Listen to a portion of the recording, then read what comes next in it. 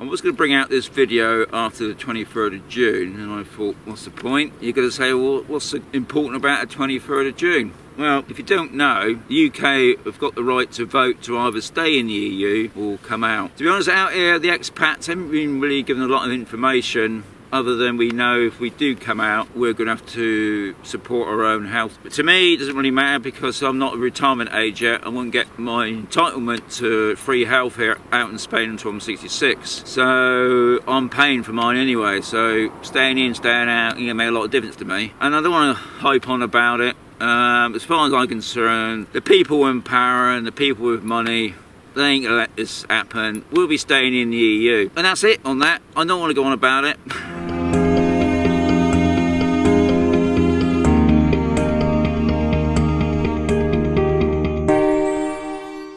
We've been here 6 months.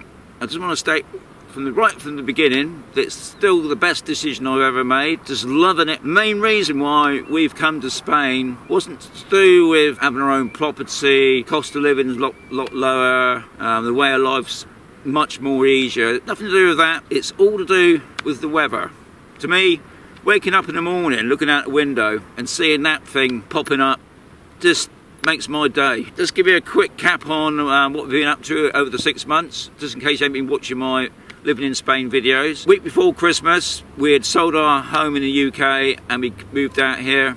We come down in the car, the dog, the bird, my wife and me. Rented a property 3 months in Camposol, which is in the Costa Calida, just outside Mazaron area. By January, we'd seen our new home. We put a deposit down. By February, we got the keys to the door, we moved in. March, we had all our stuff from the UK turn up. We were settled in then. We'd unpacked it all. We still got stuff down in the basement, as we call it, that we still hadn't all unpacked completely yet. So April, May, both the wife and I had UK cars because we bought one down with us, a right-hand drive car. I'd gone back, drove it back and sold it.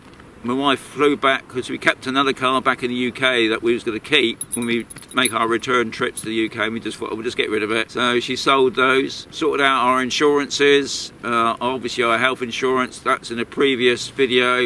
We got our building, obviously our car insurance, all that sort. We got our own Spanish bank account. We've got our mobile phones, pay as you go for Spain. We're learning about how to keep our swimming pool nice and clean. Sort of May, June, our main things really now is, since we've been here, we've made friends, we've joined groups. I've joined the photography group. Other videos that I do, you know, that I go out with Steve, so we go drone flying, but we take the wives with us and we do a bit of flying, we have coffee, we have a meal, so it makes the whole day more interesting. Jan's, my wife, she's joined the Keep Fit Club on a Monday. She's joined a bowling club for Tuesdays and Thursdays, which she really enjoys. And also, there's more of a community spirit here, because I think what it is, us expats have to stick together and help each other, which I like, because back in the UK we had none of this. It's more, you had to survive on ourselves really, but we've made me personally, I've made more friends here than I ever did back in the UK. We go out as groups sometimes, especially tasting and exploring new restaurants. And we've been out to the bigger cities now to find more out about the history. There's museums that we can go into. We've been to quite a few museums now. We go out a lot more exploring, and with this fantastic weather, you know, I just can't believe it. I mean, where we live, we've got numerous Facebook pages, so any of us have got a query, we can just go onto that Facebook page, and usually within half an hour we got 3 or 4 replies, and they're all positive replies, which is good. As you can see already, I mean, it's just gone 7 in the morning, yet another sunny day. I mean, we do get cloudy days that it starts off, maybe starts a bit cloudy, but as the day goes on, just blue sky. I'm going out again today. We don't know, me and the wife, where the week goes. It goes so quickly. In May and June, the weather's obviously heated up a bit more. It's like you opening the oven door and you're feeling that heat as you walk into it. So we've had to change our pattern slightly. mainly because you have to, really, because even walking the dog, we used to go out about 9. Well, that's too late now. I'm getting up about 6:30, just before 7, so me and Bonnie can go out, because we do about an hour's walk anyway. And then in the evening, just before the sun's going down, about 8:30, probably even late as 9 o'clock now, we go out for our last walk. During the daytime, poor little thing, she would collapse because the pavements get so hot, she would burn her paws. And it's the same for, not for us, we wouldn't burn our paws, but it's the same for us when we go out. Now we have to go out quite early, really. When I go out with Steve and the wife's, we go out about 8 o'clock in the morning. We usually have a cup of coffee about 9ish, and we do a bit of flying, and we try and get it all done before midday so we can go back and have a quick meal. Midday here, it gets so hot, and if you're not carrying water, you know, we carry water with us, but you can only carry so much water with you before you run out of water, and you can overheat yourself. So I can understand this siesta thing in the afternoon, because most places here open early, open about 8, 9 o'clock in the morning, and they shut at 2, and they reopen again about 4 or 5 o'clock in the afternoon to about 8, 9. Your whole pattern's changed. Getting into that, we haven't got used to that. We've been out a few times out to the city, where we got down to the city about 11 o'clock in the morning. We've done a bit of walking around, and we get so exhausting.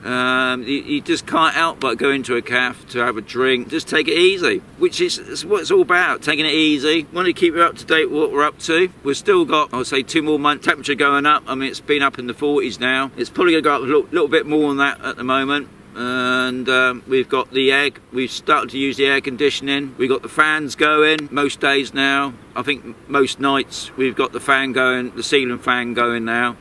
We tend to use the air conditioning not a lot at the moment, just to put a bit of a chill in the room. I'm sure in the next month or so the air conditioning will be on a lot more. One other thing before I finish, learning Spanish.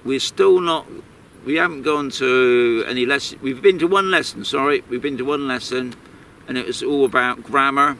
It seems to be, that's the important thing about learning any language, really, to understand the grammar, which I didn't really think about, but which is true. We are picking up words. Jan's picking it up a lot more quicker than me. Our friends, obviously, some of our friends have been here a lot longer than us, and they can speak really good Spanish. Because when we go out, they don't speak much English, and don't expect them to speak English. When you go into the big shops and that, some of them speak very little English. Some of them don't speak English. If you come up to them and you say, "Can you speak English?" So that's a big must coming out here in Spain. That you've got to learn to speak Spanish, even to understand it. I mean, that's what I'm liking about when we're going out a lot more now. I'm picking up words now that I understand. So yeah, it's a big must if you're thinking about moving to Spain. That learning Spanish is going to make life a lot easier for you. Hope you enjoyed that. Finish the walk now with the dog. Have a great time, and watch the next one. Just before the video finishes, if there's any questions you want to ask me, please do. I'll try and answer them. That's what I'm here for. I'm living it. I'm living the dream. So please ask. I always answer any comments anyway. So until next time. See you soon.